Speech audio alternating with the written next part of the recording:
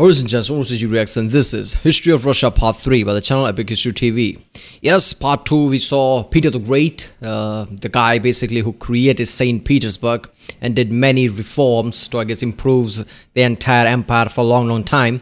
Now we're going to see, I guess, Catherine the Great. I related to Catherine the Great series by extra credits.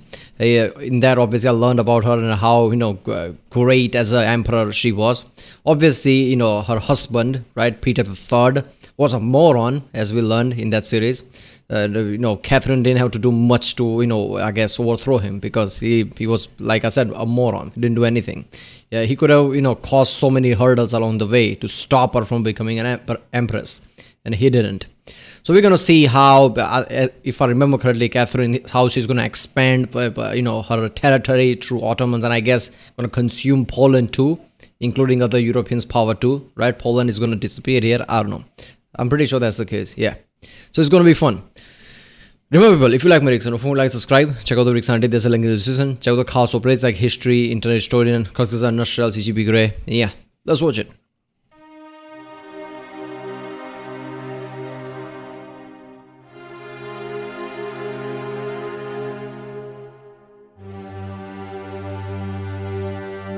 In the early 1700s, Peter the Great's reforms put Russia on the path to becoming a great European power.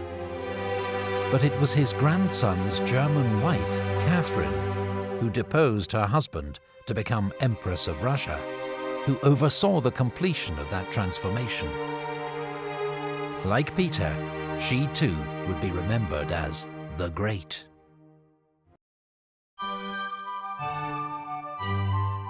She also admired Peter the Great, right? If I remember correctly. Catherine was a student and admirer of the French Enlightenment, and even corresponded with the French philosopher Voltaire. She reigned as an enlightened autocrat. Her power was unchecked, but she pursued ideals of reason, tolerance, and progress. Catherine became a... Wait a minute, she was German or Austrian? I think she was German, right? She was German, and as a kid, read lots of books and things. Great patron of the arts and learning. Schools and colleges were built. The Bolshoi Theatre was founded, as well as the Imperial Academy of Fine Arts. While her own magnificent collection of artwork now forms the basis of the world-famous Hermitage Museum. Damn, okay. Catherine encouraged Europeans to move to Russia to share their expertise, and helped German migrants to settle in the Volga region, where they became known as Volga Germans.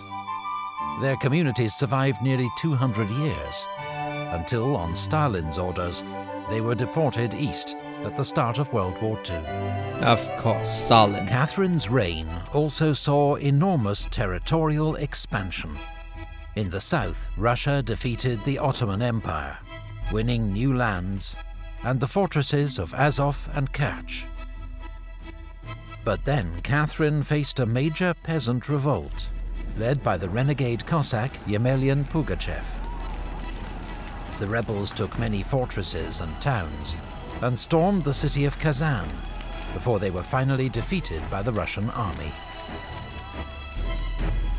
Catherine then forcibly incorporated the Zaporozhian Cossacks into the Russian Empire and annexed the Crimean Khanate, a thorn in Russia's side for 300 years.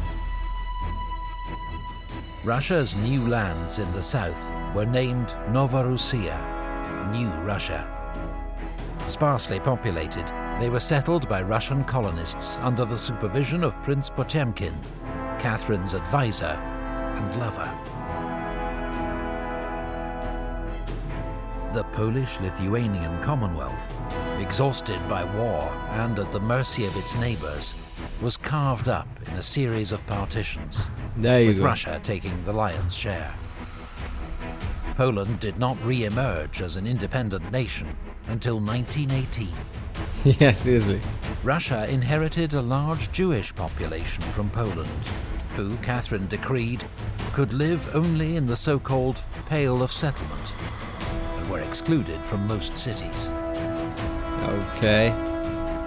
In France, the French Revolution led to the execution of King Louis XVI, Catherine was horrified, and in the last years of her reign, completely turned her back on the liberal idealism of her youth. Seriously. I mean, she just went against everything she stood for before. But yeah, it makes sense because of French Revolution, right?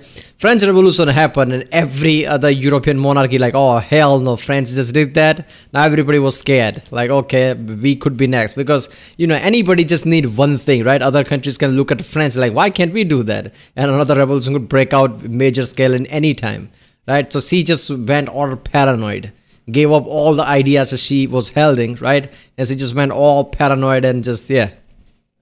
I mean, I can't blame her, right? Because she's the monarch. Russia could basically, you know, doesn't matter how good she rules, people could basically go, we don't need monarch, why can't we like French? Well, let's form a republic. 3 years later, Catherine died, ending one of the most glorious reigns in Russian history. She was succeeded by her son, Paul, a man obsessed by military discipline and detail, and opposed to all his mother's works. Russia joined the coalition of European powers, fighting revolutionary France. Marshal Suvorov, one of Russia's greatest military commanders, won a series of victories against the French in northern Italy. But the wider war was a failure. He knows coming. Paul's reforms had alienated Russia's army and nobility, and he was murdered in a palace coup. He was succeeded by his 23-year-old son Alexander. Now Napoleon who comes. Shared his grandmother Catherine's vision for a more modern Russian state. His advisor, the brilliant Count Mikhail Speransky, reformed administration and finance. Yet the emperor refused to back his plans for a liberal constitution. Ultimately, it was war with France that would dominate Alexander's reign. Yeah.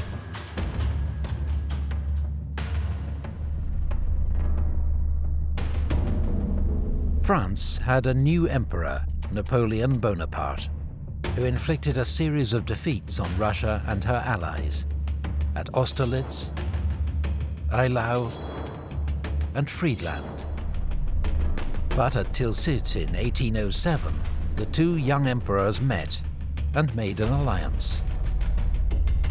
Russia attacked Sweden, annexing Finland, which became an autonomous Grand Duchy within the Russian Empire. Oh yeah. But then, in I just saw the Geography Now video of Finland in which he talks about that, right? They annexed this and also this small area here that belongs to Sweden. 1812, Napoleon invaded Russia. At Borodino, French and Russian armies clashed in a gigantic battle, one of the bloodiest of the age. Napoleon emerged victorious, but the Russian army escaped intact. Napoleon occupied Moscow, which was destroyed by fire. And when Alexander refused to negotiate, the French army was forced to make a long retreat through the Russian winter. I'm not gonna lie, you know, Alexander the First, right? He was pretty significant in a way because he did something that most people wouldn't, right? He stuck to his, I guess his tactics. He didn't give up to, I guess, Napoleon. Napoleon took over Moscow. Any other leader of time would be like, okay, I guess up to, talk peace treaty or something, right? You have to give up in certain way. No, he just ran away, right? He just ran away. He didn't give up, which was pretty significant because this is the point when Napoleon started to lose, and in the end, Napoleon will lose because of this. So this is pretty significant decisions by Alexander the First.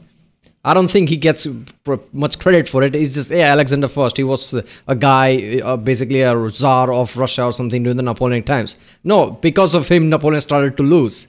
Because if he had give up like Napoleon wanted him to do around Moscow, the winter wouldn't have been such a problem for Napoleon. But he didn't give up. And as soon as the winter came, Napoleon started to run because he wasn't prepared for that. And basically, Alexander chased him down all the way to France. And after that, it's all downhill for Napoleon. And was annihilated. Napoleon had been dealt a mortal blow. Yeah, seriously, out of 500,000 soldiers, only 30-40,000 survived.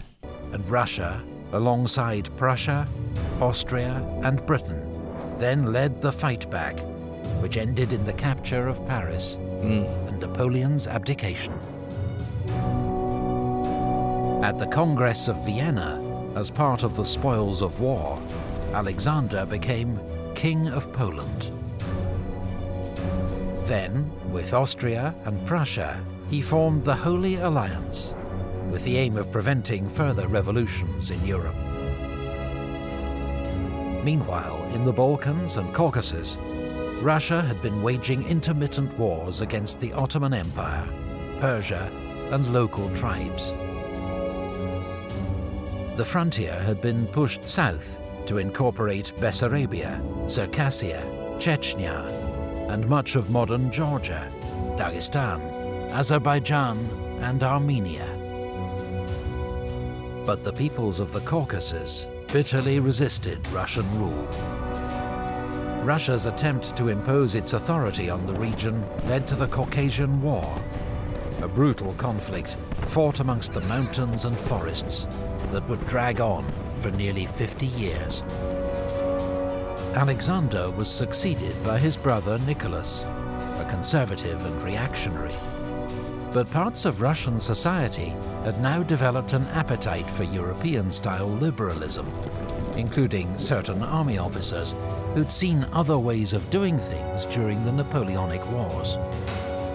They saw Nicholas as an obstacle. I mean, they had to adapt, because Napoleon was way too hard. At the start, with Napoleon versus Russia, Russia got his ass kicked over and over again. So they had to adapt and learn, and in the end, they just knew what to do against Napoleon.